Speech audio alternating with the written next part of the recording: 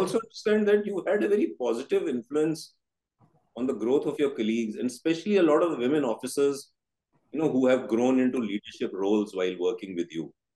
So, in your opinion, why is it important for more women to take up leadership positions and seats of influence? What difference do you think women leaders could bring to the table, in organizations, government institutions, and ecosystems that perhaps have historically seen low representation of women in leadership positions?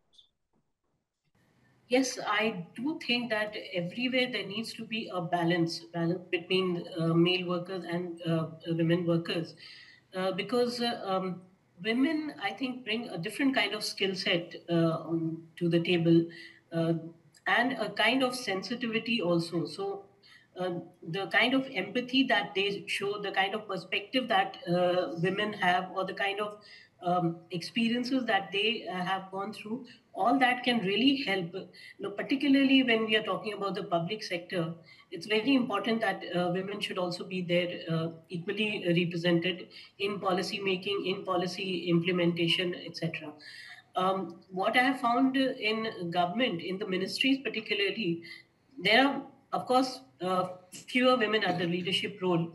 But when you are there in a leadership role, the acceptability is there. It's not like you're treated differently from your male colleagues. I have not found that in the government, in the ministries, etc.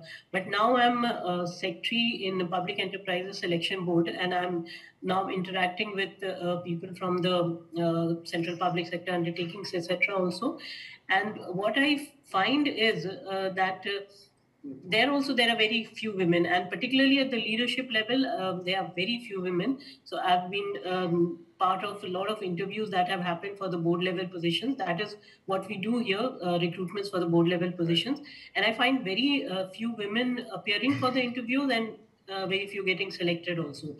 What I have been given to understand is that, in the central public sector undertakings also, women are not being given sometimes very important work or very challenging work, not because there is some a negative feeling, but because there is a misguided sense of protectiveness, that they may not be able to do this challenging work. They may find it difficult. They have their commitments at the home front, so they may not be able to do all this. So I think that it's a little misguided sometimes.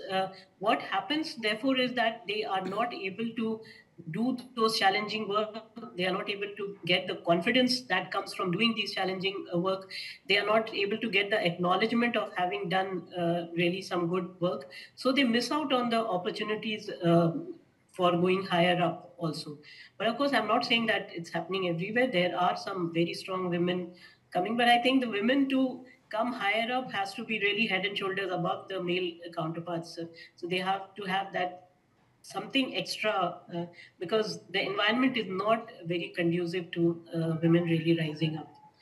So So you I feel think, but in our team, and if I particularly talk about the social sector part, there a lot of women are there. My team had maybe more than 50% women, and very strong women, very good at their work, very committed and focused in their work. But I think there are different organizations with different kind of work ethics, etc.